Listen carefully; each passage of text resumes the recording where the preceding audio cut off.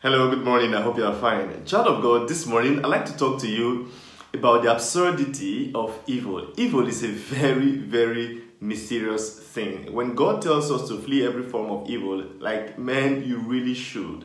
Because evil is so complicated that you first of all don't understand it. Secondly, it always wants to inhabit you. It wants to be a part of your daily life. And then thirdly, it's always going to destroy you. Of course, there are many ways to look at the issue of evil, and of course the easiest way to look at it is to look at it from the way the devil operates. The devil first comes to you as if he's an angel of light, and then gradually tries to take possession of you, and then gradually tries to destroy you. There are a few people who exaggerate the influence of the devil in their lives. There are some churches where we talk more about the devil than we should, and we actually talk more about the devil in some churches than we talk about Jesus. That's wrong. But that said, there's also the other extreme of thinking that the devil does not exist, that it's just a metaphor for evil. Man, I need to let you know this morning that the devil does exist, and his only intention, as Jesus tells us in John chapter 10, verses 10, is to steal, to kill, and to destroy you.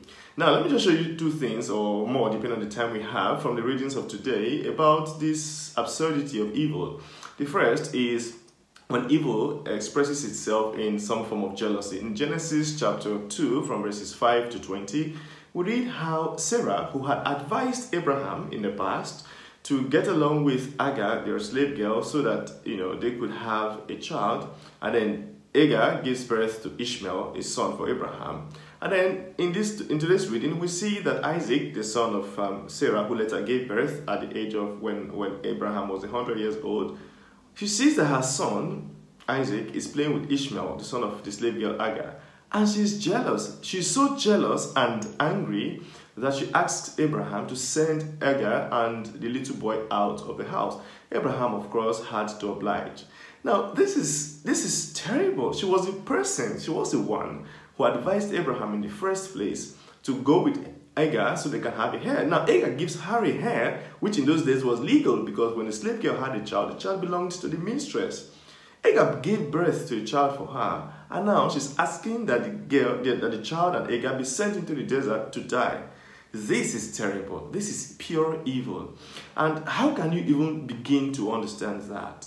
Child of God, this is what happens when evil takes over us. We don't understand what we do anymore. People don't understand how we're behaving anymore.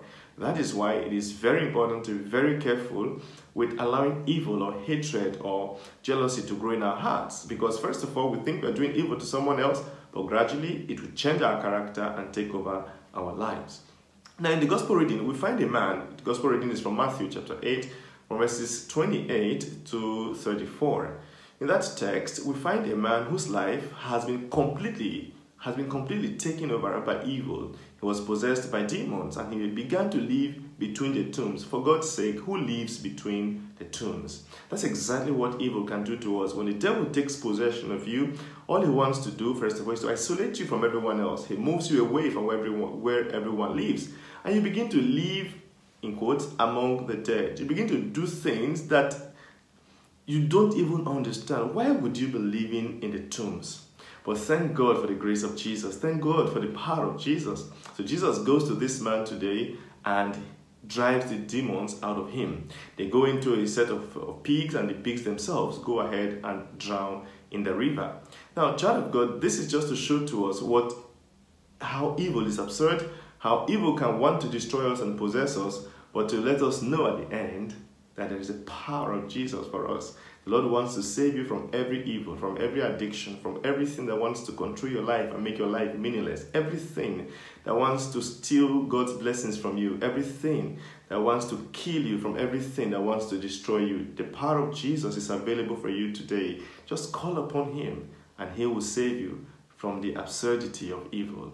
I pray that the Almighty God will bless you today and keep you, the Father, the Son, and the Holy Spirit. Amen.